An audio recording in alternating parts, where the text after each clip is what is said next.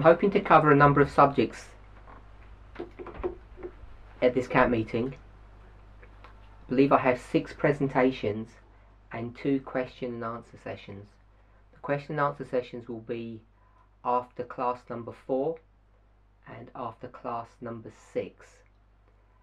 I'm only going to be taking written questions that have already been submitted to me. I'm not sure who's collating that information, but if you do have questions, then please pass them on to whoever's responsible for that, and I don't know who that person is. I'll try to field as wide a range of questions as possible, so it doesn't specifically have to be connected to what I'm teaching, but I hope that it is. I think people find that more useful.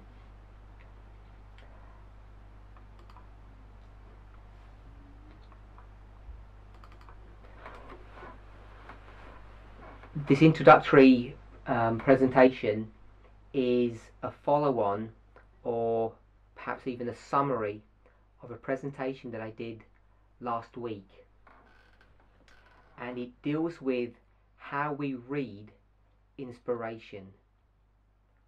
How do we approach both the Bible and the spirit of prophecy? Now, as a movement, I think it's fair to say that we have done a fairly reasonable job at decoding and interpreting scripture. We have made mistakes in the past, but I think by and large many of those mistakes that we made, or perturbations, have really been straightened out and corrected. Our biggest problem when we approach inspiration, at least from my perspective, is not our reading of the Bible. In fact, if we just had the Bible and nothing else,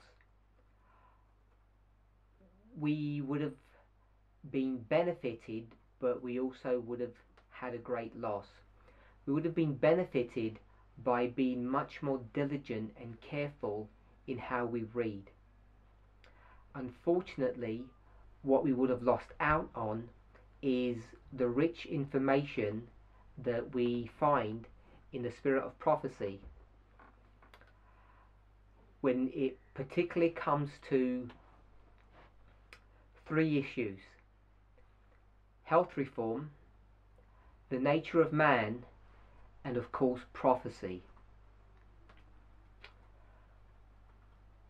The problem that we have experienced in this movement, and not only us but large swathes of Adventists, in fact I would venture to say most Adventists, is how we approach the spirit of prophecy, not how we approach the Bible.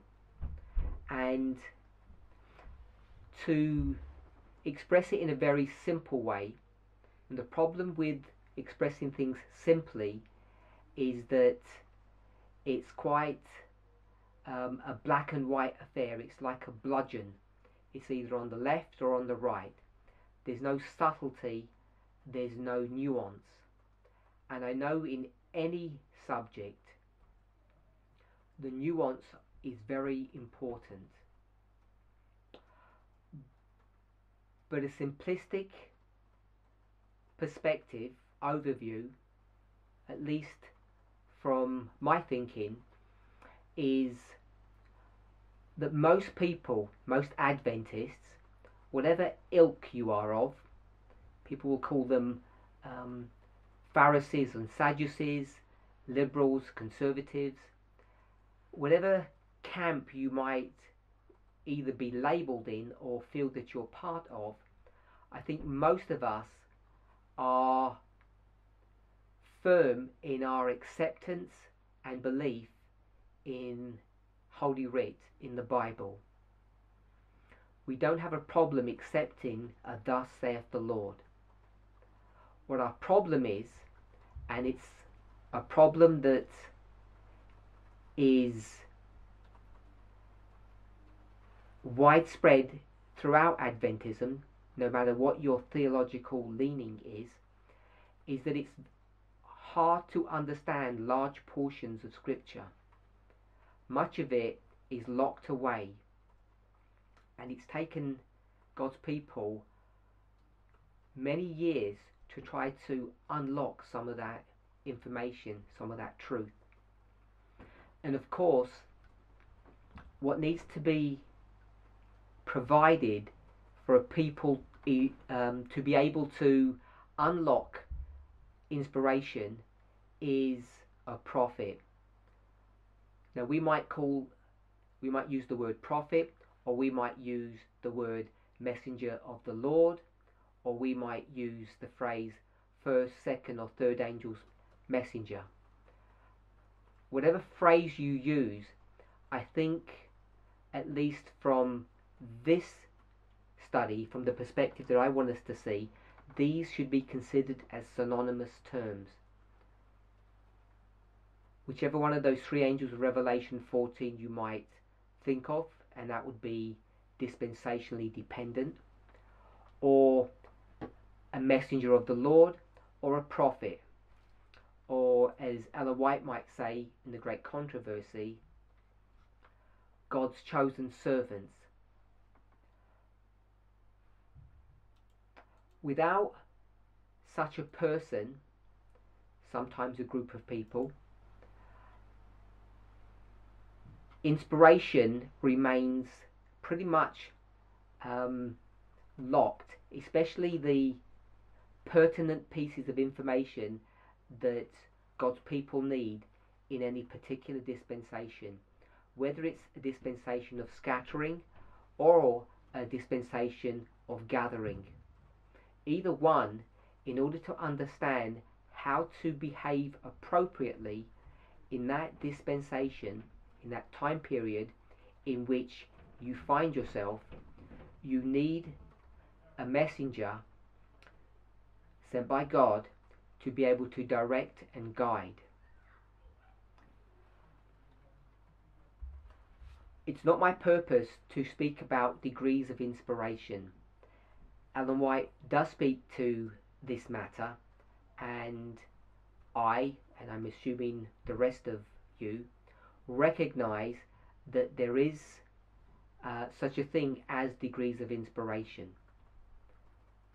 But I'm not trying to compartmentalize these messengers into any one particular box. I just want to use these terms in a loose and generic fashion when I say prophet, messenger, or angel.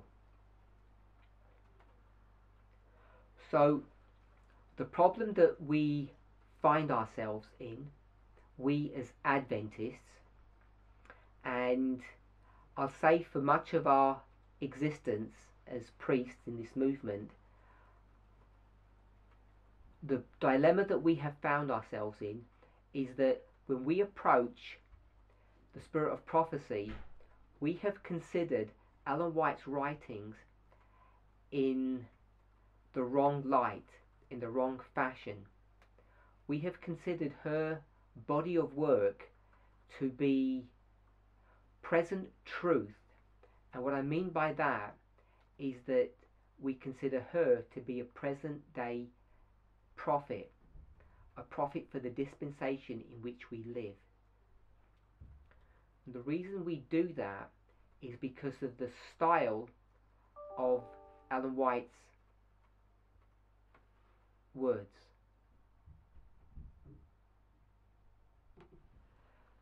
The way she writes to us, God's people, she gives this emphasis or this perspective that has led Adventism to believe that we should read her books as present day information. In essence, we have turned a 19th century prophet into a 21st century prophet. And thinking people in Adventism, as they have seen this done by many people, they have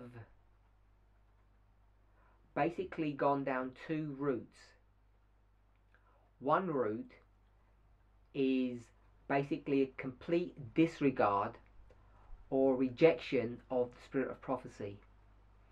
And without discussing the issue that, or the perspective that people will reject Ellen White because she touches their lives personally. And what I mean by that is, if you want to practice a particular vice, she will tell you that you're not allowed to, and like many of your forefathers, you may be inclined to reject her. I'm not speaking to that type of rejection. I'm speaking to the rejection of careful and well-laid thoughts and ideas. And what I mean by that is that many thinking Adventists, as they read Ellen White's writings, recognize a phenomena, one that it's quite plain for them to see, and it's this: that Ellen White's writings are not fit for purpose. They see far too many problems, idiosyncrasies in her works, and they come to a place where they wholeheartedly reject her writings. I'm sure many of us have heard stories or tales. Sometimes it is folk tales which have turned into folklore, where people have heard stories that liberal Adventist pastors have, as the phrase goes, burnt those little red books. The reason that they used to use that term, little red books, is because most of Spirit of Prophecy, the books themselves, used to be of a high quality hardback version, which were finished off in a really nice burgundy or red binding, and they used to call them these little red books. And liberal elements in the church got to the place where they would have book burning sessions. I have never seen any pictures of this, I've never experienced it, but I've heard it numerous times, so I guess there is some validity in that. Whether or not people literally burnt the books, the effect was the same. It's a rejection of inspiration, of the Spirit of Prophecy. So that's one group that have been challenged with inspiration, with the Spirit of Prophecy, and that's the road or the path that they have taken. And the reason why I want to suggest that they have taken that path is not because Ellen White restricts their personal freedoms when she says you cannot do this or you cannot live in a particular style or a particular way. I know there are people who have rejected her for those reasons. I'm not referring to those types of people. And then you get the other group of people. They see the problems, but what they do is bury their heads in the sand, and they ignore, disregard all the little problems that they read about in inspiration. And what I want to suggest is that, like David's band of men, this movement has been like a magnet to attract that class of people. So what this movement has done is attracted a group of people who think about what they read, and they do see problems, but what they do is they just ignore those problems. They basically whitewash over them, and there are different answers that they will give, different excuses, if I can say, of why they will do that. So I'm not here to discuss those excuses or the reasons, or to discuss if they're valid or not. But what I do want to say is, when they read, they see discrepancies and they basically ignore them. They're the two groups that Adventism has been divided into. And I would venture to say that the vast majority, I mean like in the 90s, the people who have joined this movement, we call them priests, have been of the second class. Those people who read inspiration and they accept inspiration, they believe in Ellen White's writings, but they see problems, and when they see those problems, instead of confronting them and dealing with them, they ignore them. If they were to genuinely deal with those issues, those idiosyncrasies, those problems, I think many of them would end up being in the camp of the group of people who openly reject the spirit of prophecy. Because I think intellectually there has not been much choice between these two responses. You either ignore what you read, or you take it at face value and you're forced to essentially reject Ellen White's writings. Now, the vast majority of Adventists do this in such a subtle way that they don't actually have cognitive recognition that they're actually rejecting the spirit of prophecy. They don't have an awareness that they're doing that. There's a phrase that's used in psychology. It's called cognitive dissonance. Cognitive meaning brain function, dissidence meaning a denial or a rejection or an unbelief. So cognitive dissonance is basically a denial of what your brain is actually really telling you, and you persuade yourself cognitively that the thing that is untrue actually becomes true. Now, this group of people that became priests, they were keen readers of inspiration. They approach Ellen White's writings, and the things that they don't understand, they basically ignore. And then God changes dispensations from a scattering to a gathering. And this gathering period, the time period in which we live, is the period when these priests have been gathered. And in order for these priests to be gathered, a prophet or a messenger has to be raised up.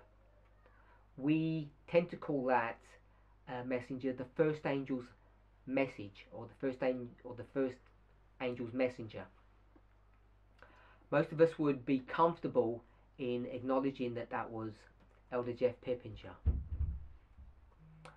So my point in bringing that subject up is not to address anything specific to him as a person or in his ministry per se, but just to recognize, in order for a gathering to occur, God has to raise up a messenger, the first angel's messenger, the first angel.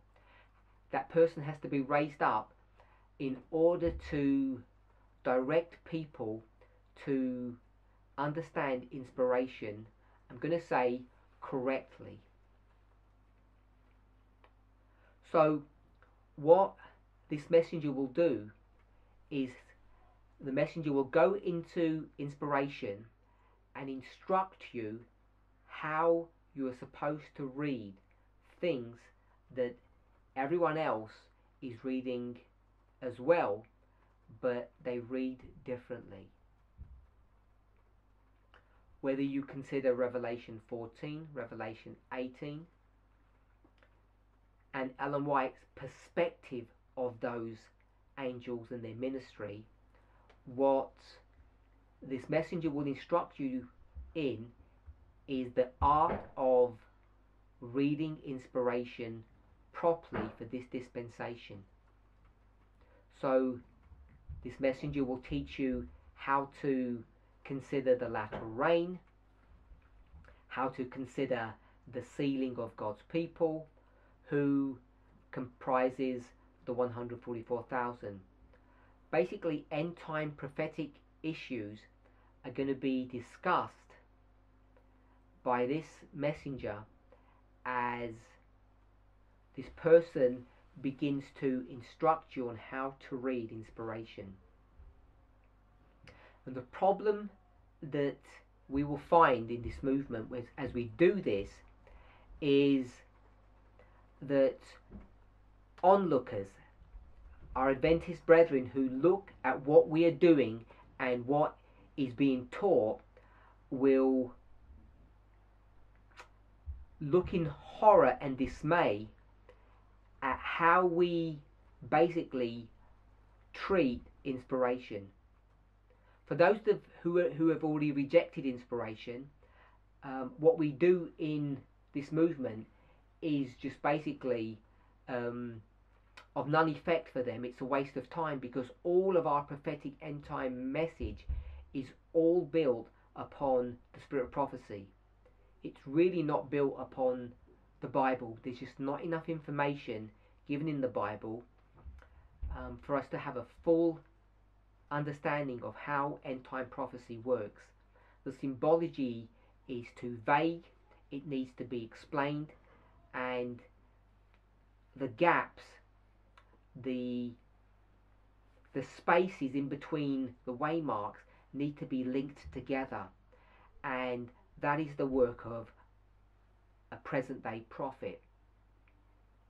So these people who have rejected Ellen White's writings will not turn to us, because what they recognize is that our message is built purely and solely upon her writings, and having rejected her, they're forced intellectually to reject us.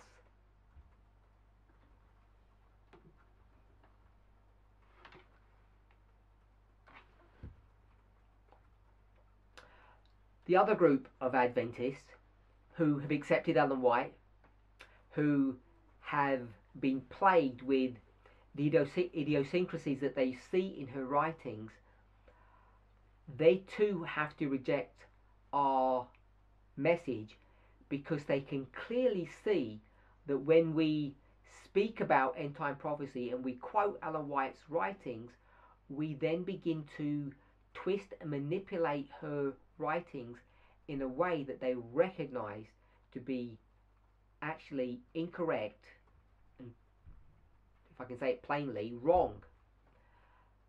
And what we have done with that group of people, because we've largely ignored, if we call them the Sadducees or the liberal class in our church, we've largely ignored them because we have not seen that they are fit to even converse with. In fact, there's very little to converse with them, because there's no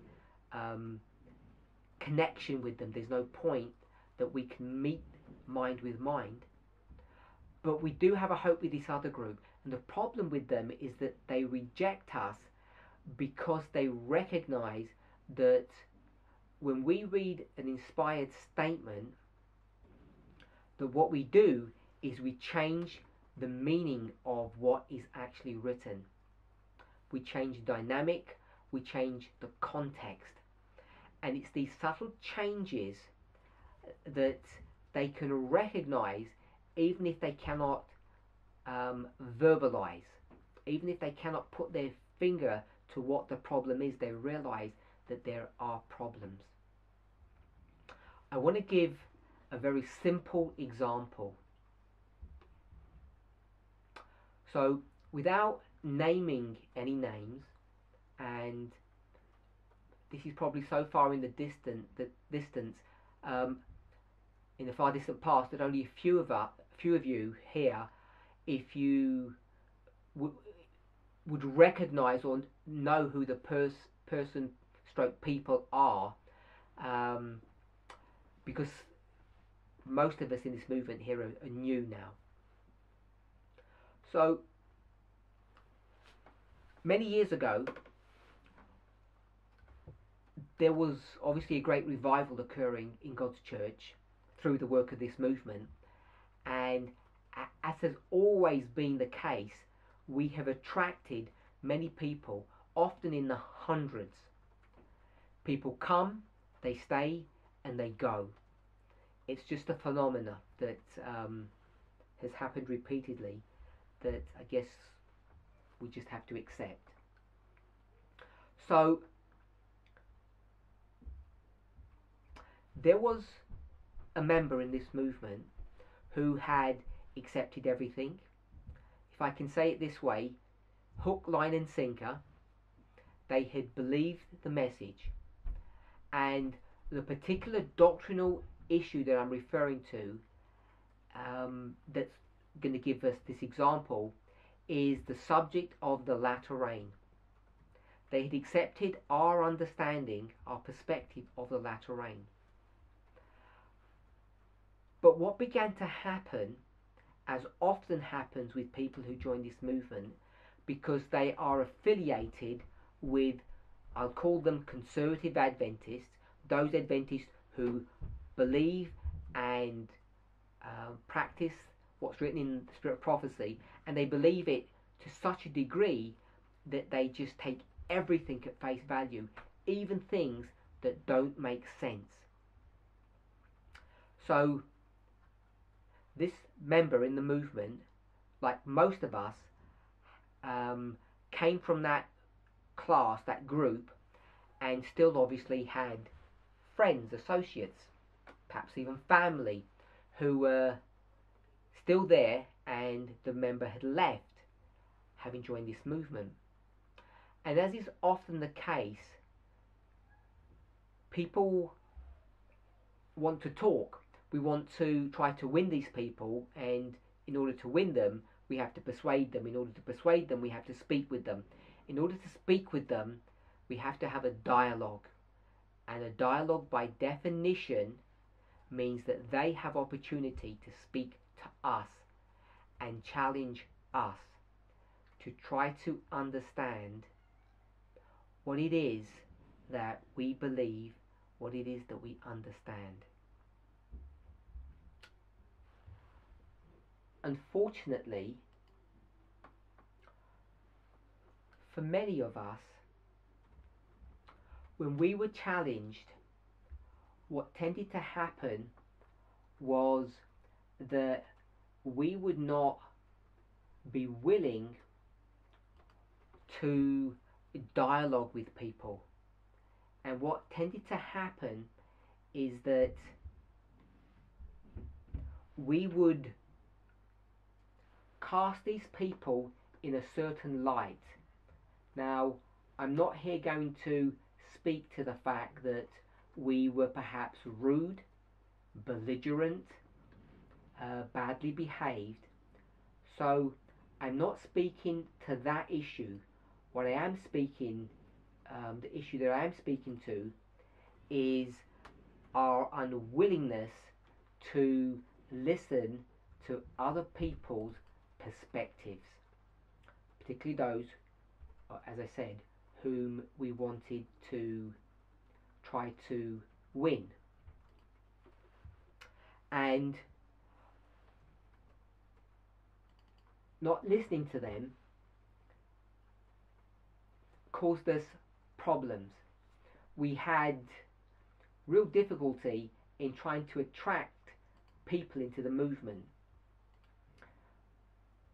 We did attract a number of people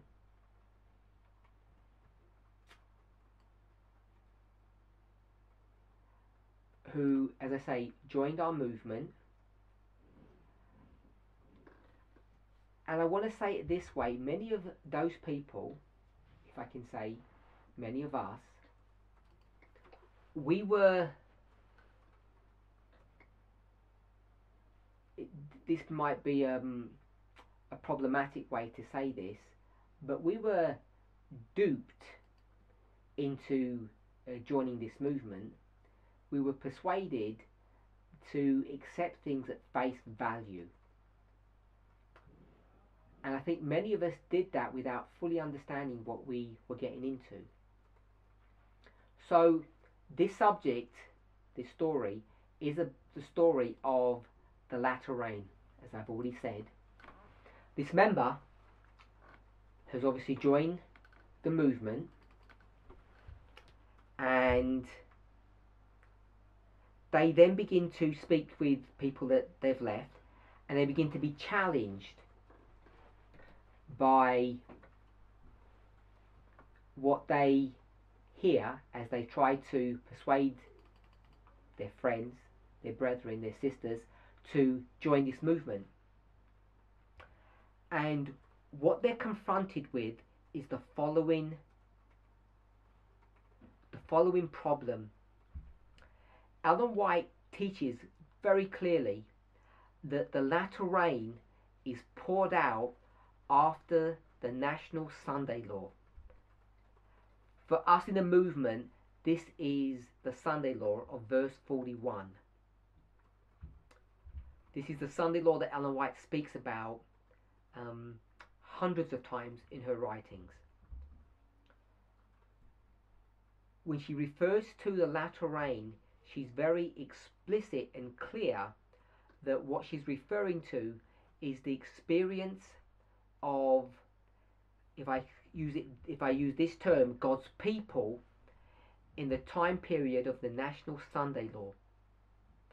And the problem that this member was facing is that this movement, the messenger of this movement, was clearly teaching for a very long time, which this member had initially accepted, that the latter rain was already being poured out upon God's people before the Sunday Law. They had accepted that based upon, I'm just going to use the term cult of personality, but I want to add to that also Ellen White quotes, passages that seem to infer that the latter rain was already being poured out upon God's people in the time frame that was obviously before the Sunday Law. So we use the logic to persuade people of this reality, of this fact, as we would see it, as Elder Jeff Pippinger would see it, that the latter rain had already begun to be poured out before the Sunday Law. And this stood in direct contradiction to the majority of Ellen White's writings. And what happened to this member is that they were forced to leave. Now we could argue that, and we often do, that they left for other reasons. And we tend to do that, like most organisations, to make ourselves feel better, to justify their leaving and our remaining. Now, that example has been repeated hundreds of times, literally. I may venture, maybe approaching over 1,000 times, where people have been confronted with this movement's understanding of theological matters that have stood in contradiction to inspiration, and people have been challenged to know what to do. The vast majority of people who remained in this movement, I want to say, if I can say it this way, to their shame, remained in the movement despite the fact that they could see validity in the arguments that were being presented by those people who were going to leave the movement, because they recognized that there were problems in our message. Many people were ignorant to these problems. They didn't they weren't able to see what was going on. They were just, if I can call them, rank and file members, and they ignorantly remained in the movement thinking everything was okay.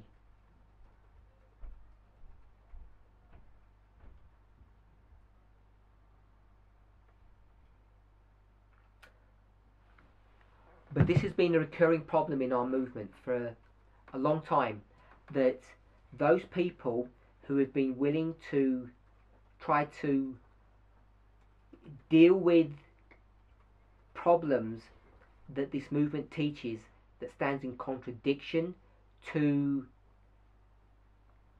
inspired statements from Ellen White have been faced with a problem. Either they just accept the word of the messenger without understanding what they mean, why they come to these conclusions, or they walk away.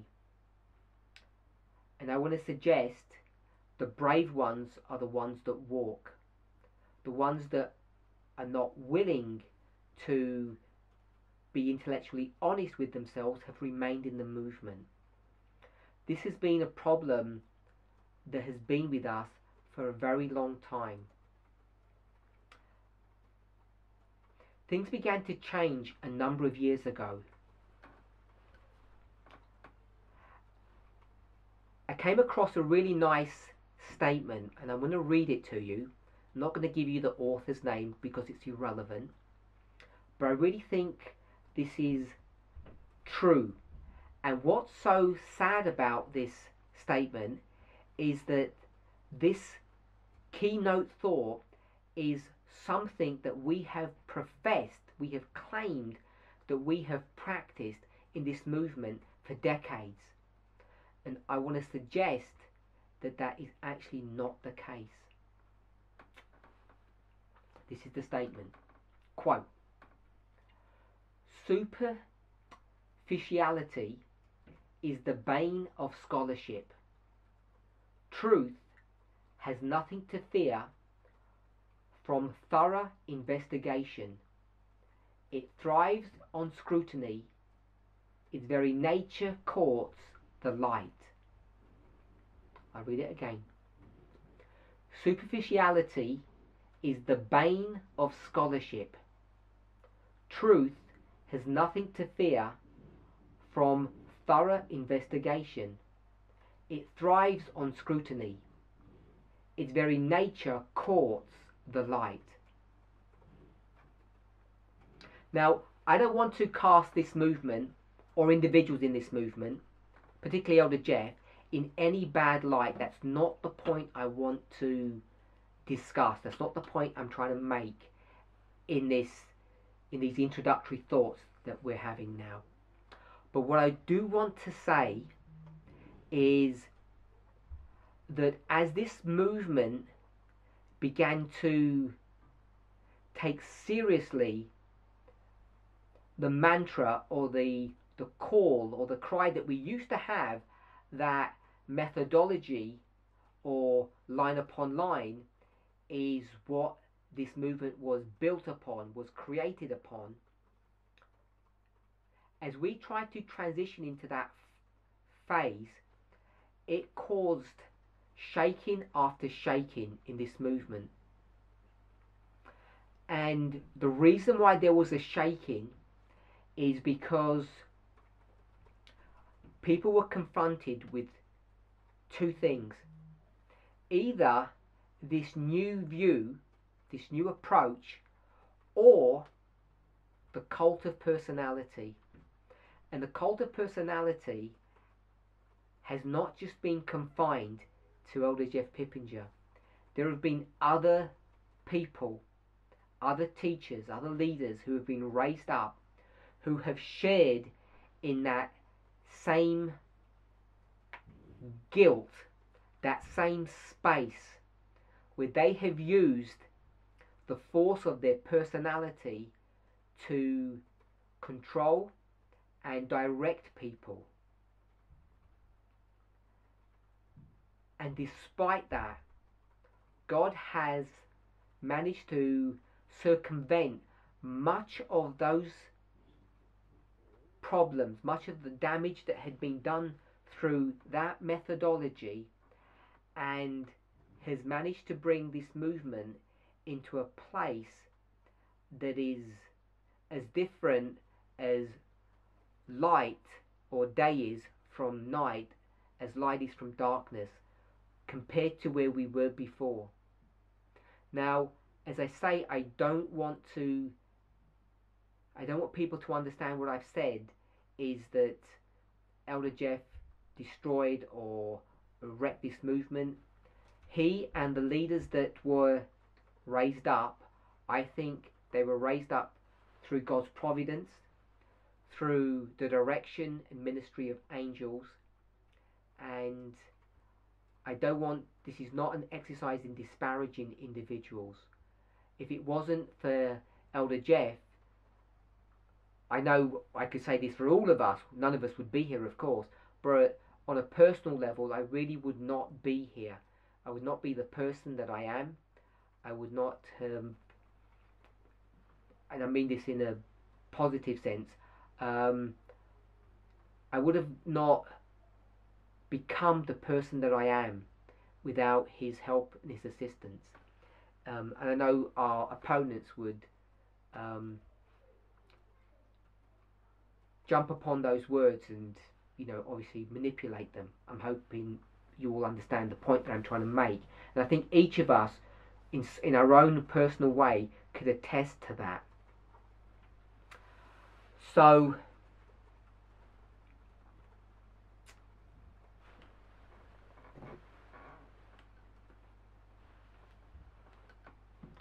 what I want to say to us, the point that I want to make, is the following.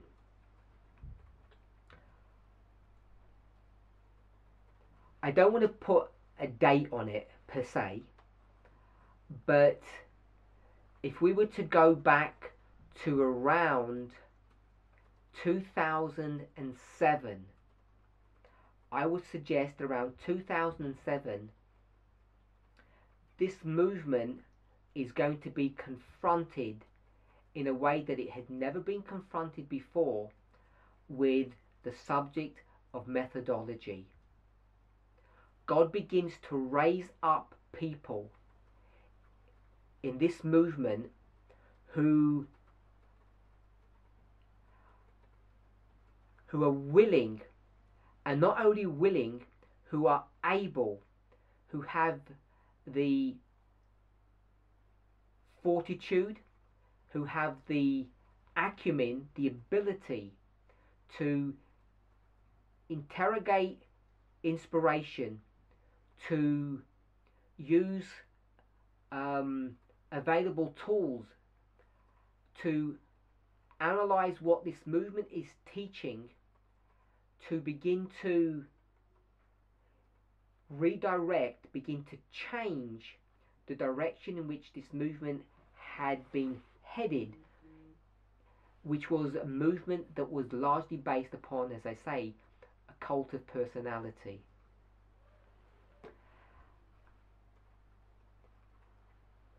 And what I want us to understand is that when God does that, when he raises people up, he doesn't just raise them in obscurity. Through providence, he allows his goodwill to take its effect and allows those people to be put into places of influence whereby whatever light they have to share is able to be transmitted in a meaningful way into this movement. And I want to suggest that this work began to occur in earnest around 2007. So it's been here for about 13 years. Now, I'm not trying to suggest that methodology was never used before. Of course it was. I, along with all of the rest of you, understand that methodology, which we call line upon line, Isaiah 28 verse 10 and 13 was light and truth that was given to Elder Jeff Pippinger. I want to just use that statement just to segue into a small side thought and then come back to our discussion. Often in our movement today we speak about new light, and I came across a dialogue between two members in this movement that spoke about new light, and the discussion was I'm gonna try to deal with that subject in either a later presentation or in a later camp meeting, because for those of us who are aware, I'm going to be doing camp meetings for the next 3 weekends, and it will probably turn out that they will be continuous thoughts, depending on how far we get in our studies this weekend. So without going into the subject matter itself, one person was saying what is being taught is present truth, new light, and what this other person was saying was that what they were discussing was not new light, it was old light. And there's always been this dilemma between new light and old light. New truth, present truth, old truth, good truth. However we want to phrase it, we've always tended to put subject into these two boxes. So when I say that Elder Jeff was given new light, and the reason I use the term new light is from the phrase that we all use, which is an increase of knowledge. And this increase of knowledge has a reference point. We call it the time of the end. So the time of the end, new light comes. And the reason we know it's new light is because a new angel arrives with a new message from God. In Ellen White's framework, if you were to go to early writings, she portrays this as an angel flying from heaven, having received from Jesus a scroll, and this angel flies to earth and reads this scroll out to the inhabitants of the earth. She gives it in this graphic, literal language. So I'm going to call this new light. It's a new message, begins at the time of the end, and then this message begins to swell or increase. We call it an increase of knowledge, and I'm saying that is how we normally portray new light. But what I want to remind us is that this new light is not new light at all. It's just an old message that has been repackaged, rebranded. So I want to caution those of us who are listening to these presentations, and I'm hoping that those members who are having that dialogue are actually either if they're not listening live, will listen to this presentation when it gets uploaded onto the internet, that they will recognize that the argument about new light and old light is a fallacious, erroneous argument. This is not an argument that is actually valid. When this movement speaks of new light, it speaks about it in the context of a reform line or the time of the end, when a new message comes and you have an increase of knowledge. That's the new light that people refer to. But this new light is not new. It's just the repackaging or a rebranding of an existing message that had done its work in a previous generation.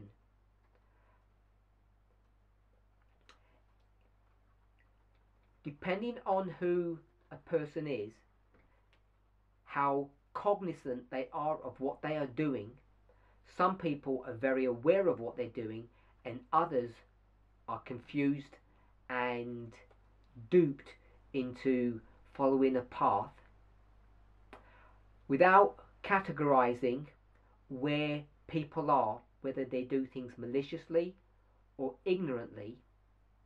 I want us to recognize that when someone says or someone begins to argue that what we're teaching or what we should be teaching or anything that we say should only be new light, and someone says no, there is old light to be gleaned, that the perspective that they have is old, then you know that this argument that is being brought to view is a dangerous one, because this movement has never created light.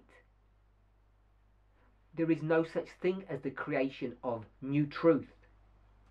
If it were, when we go back to the Old Testament and we ask Solomon's thoughts on the subject, he will tell us that there is nothing new under the sun. Everything gets recycled. You cannot create new information. So I will speak more to this issue and be more pointed and more clear about that. The fact that Elder Jeff is raised up as the first angel, as a messenger, having new light and an increase of knowledge, is just a repackaging, a re-understanding of old truths. The technique and the methodology that he employs is no different to the methodology that Ellen White uses, that the Millerites used, and if I can just drop a name in of other prophets that Paul used, that Peter used, obviously that Christ used, that Moses used, and I would also say, in giving the final closing prophet that uses the same methodology, the same technique, Job. Every messenger will always use the same technique, the same methodology of line upon line. The problem is, depending upon their ability, their intellectual acumen, where they've gone, their educational background, they will explain things in different ways. If you were a shepherd boy, you might portray truths as poems because you learned to sing songs to your flock. If you were brought up in a seminary, you may choose to share the message in a much more theological, didactic fashion, using precise techniques that you have gleaned, you have learned and refined over years of straight, hard academic study. So whether you're David or whether you're Paul, you'll be teaching the same thing with the same methodology, but you will use a different language, and it can be so different. The uninitiated will look at David and say much of that is not line upon line, whereas much of what Paul would be teaching is line upon line. And this is the problem that we're confronted with when it comes to this issue about how we deal with present truth. So we know that God is going to raise up a messengers. They will begin to reinterpret, reevaluate, to re-message what inspiration teaches, particularly Ellen White. People will be challenged by this.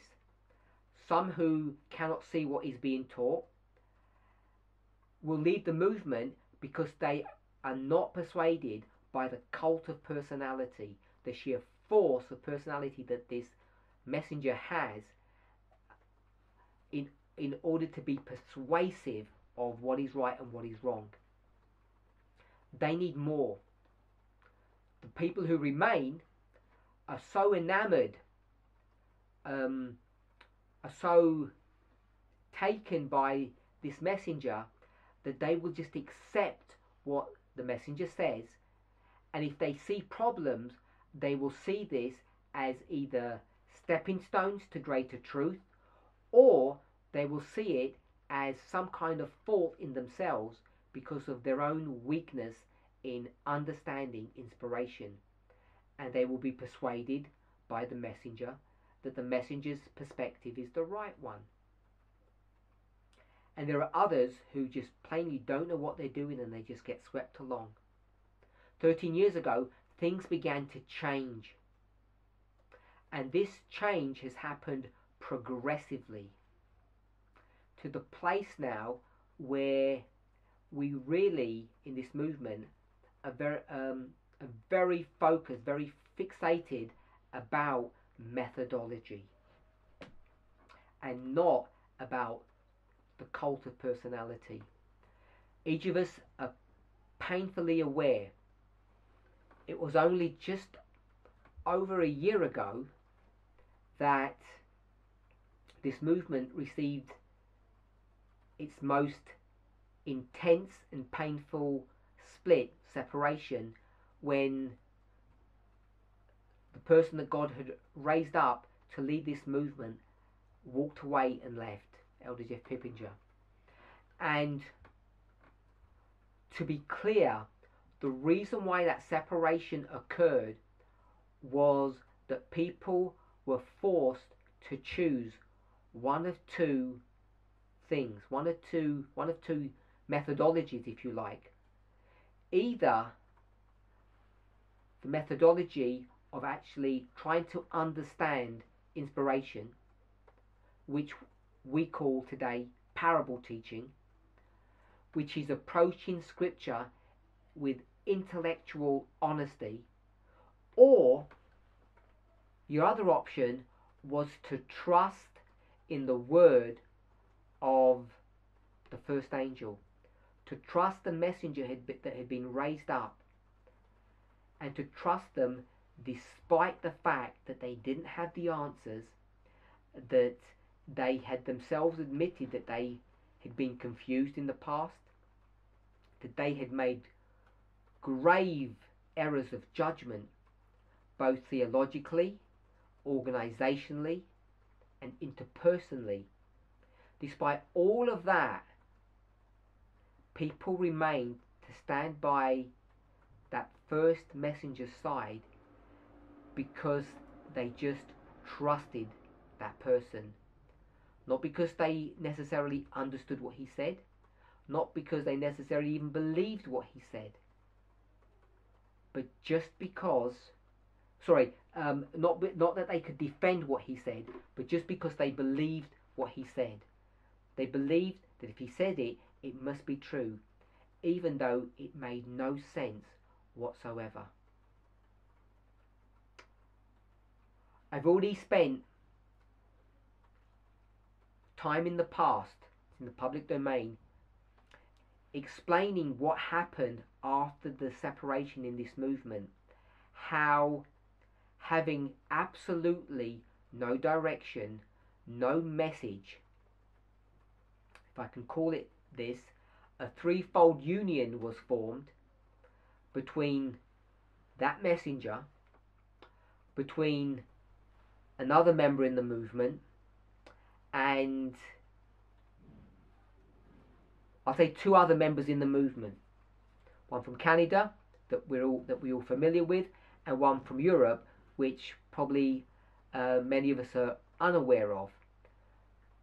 Each one of these three people bring together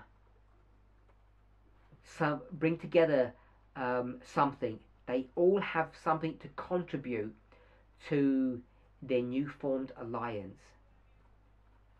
One of them is the study of Nashville. One of them is the study of time, and the other one is the cult of personality. And when those three come together, they become a toxic, potent mix that many people are beguiled about. We know much of that has now been diffused, that union has essentially dissolved, and each of those elements are now basically in free fall. The study is not to deal with them. The only reason I mention that is because last year, what every single one of us was confronted with was the reality of whether or not we will stand by truth, by our ability to read and understand inspiration, or whether we would follow a human agent whom we still believe is a messenger of God, being used by God to do a work. And even though there was compelling evidence to show, I was going to say suggest, but it's not suggest, to actually show that that was not the case, they had no message from God, people were still willing to follow because old habits die hard. And the cult of personality is not only a powerful force, it is also a subject of Bible prophecy, and people cannot escape their own prophetic fate, unfortunately. We know that he didn't have any message to give because he had to import it from others. In fact, he just became essentially a facilitator, someone who would just facilitate this newfangled message to be delivered and put into the public domain, which is, as I said, we all know, fell on its face. So I want to summarize the points that I've tried to address today.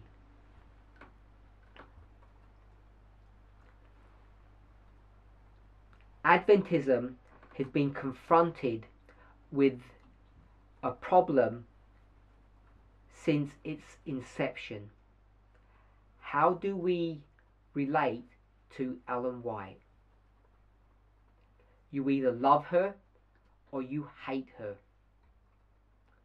And that's pretty much what people have been confronted with.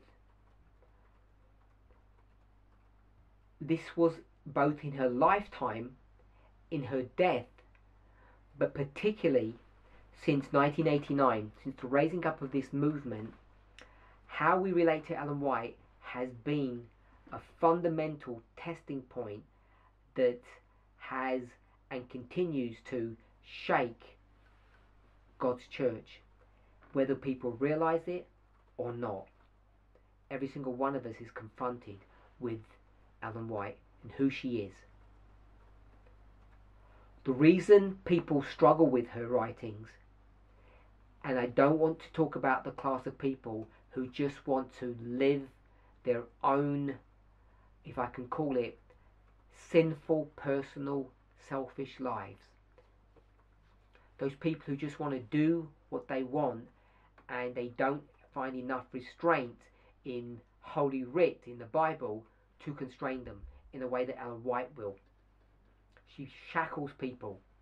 So not talking about that group of people. I'm talking about people who are willing to see what Ellen White has to say, and what they are confronted with is her many idiosyncrasies, many inconsistencies. And those people end up rejecting Ellen White because they're forced to do so intellectually. Often they will still give lip service to believing in Ellen White, because Ellen White speaks much about morality, and they can empathize and share her moral perspective on things, and so there is a semblance of accepting her, or I call it lip service. I'm not dealing with that group of people. It's that group that do accept her, and what ends up happening is, because we find ourselves, this group of people, in a difficult situation, they have to put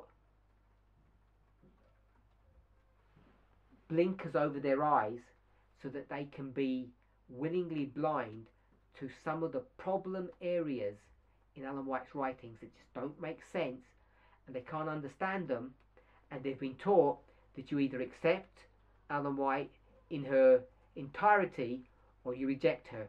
You can't pick and choose which bits you will like. They accept that logic, and therefore they're forced to just close their minds to certain thoughts, certain ideas that she portrays. Then this movement is raised up. God raises a messenger, and he begins to look at Ellen White's writings in a way that is completely antagonistic to what she actually teaches. I gave an example, the latter rain. Ellen White clearly teaches that the latter rain comes after the National Sunday Law of Daniel 11 verse 41. That last verse is only pertinent, obviously, to priests, to this movement. It means nothing to a regular Adventist. But we teach in this movement that the latter rain actually occurs before the Sunday Law. And when challenged on that, we would just say, accept or die. The logic or the choice is that simple. Either accept what Elder Jeff Pippinger says, or just die, because we all know this is a life and death message. And all those people that would question, we would just label them as troublers in Israel, and they would eventually leave. And that's the story that I gave about this member who left over that issue, the lateral rain. And the problem is that what we actually find is that this movement has gone into into inspiration, into spirit of prophecy, and has selectively read her writings, have selectively understood what she says, and many of us are unaware of this. Around 2007, the subject of the cult of personality that had existed in this movement for decades before, I guess 1.5 decades, thereabouts, began to be challenged. And as in any light, in any movement, this thing happened so subtly, so quietly, so gently, no one ever noticed. And what begins to happen is God raises up people who are going to be really serious about methodology. And in that critical view of what they read, they begin to challenge the status quo of this movement. And in order for them to be able to do that, they have to be placed in positions of responsibility, which ends up happening providentially. We jump forward from 2007 to 2019. That's 12 years, I think. And we are going to separate or split this movement, and we do not split over theological issues about how we see things differently. That is not what this movement splits over. What we split over is much more simple, much more ugly. We split over whether or not we will follow a human being, and I don't mean to say we follow a man. I don't want to portray it that way. whether or not we will follow the messenger that the Lord had raised up, or we will follow our nose. We will follow our own thinking, our own ideas, our own methodology. I call that parable teaching. Either we're going to go and be with the group that desire to study, or we're going to be with the group that just want to follow the cult of personality. Now, people have been in this movement for too long. Just having a messenger there is not enough. They need a message, and one was provided conveniently for them, almost immediately. I would say providentially. And when that message was providentially given to them, the messenger latched onto that, used his personality, his influence to drive that message forward, and it just ended up crashing headlong into a brick wall and is basically destroyed. And I think most of us already are aware of that, know that.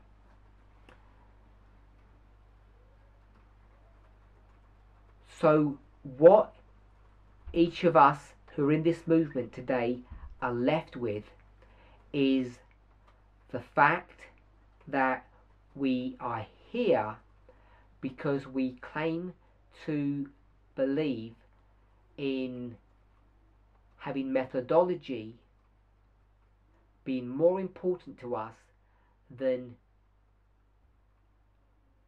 the messenger, than the person that God had raised up, the cult of personality.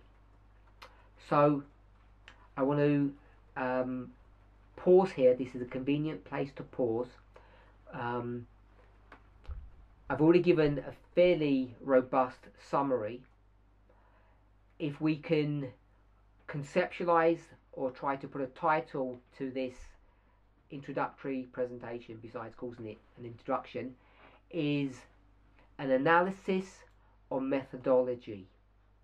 I want us to see how God has brought us to the place where we are today, where we are now focused on understanding things. We're using the correct methodology as opposed to understanding things because of the cult of personality. Let's start with prayer.